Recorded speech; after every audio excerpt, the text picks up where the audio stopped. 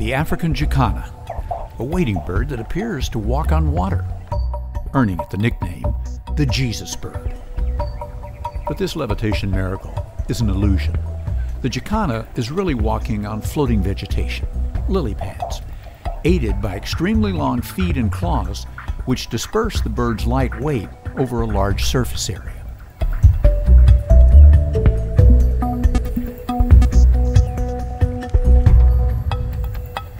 I spent one afternoon in Botswana, ignoring the more famous and charismatic African wildlife, to watch and film Jesus birds feeding on insects in shallow water.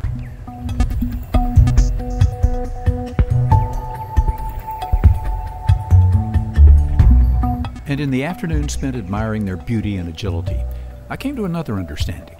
There is a miracle at work here, not walking on water. But the female jacanas have accomplished what females of few other species have. They are polyandrous.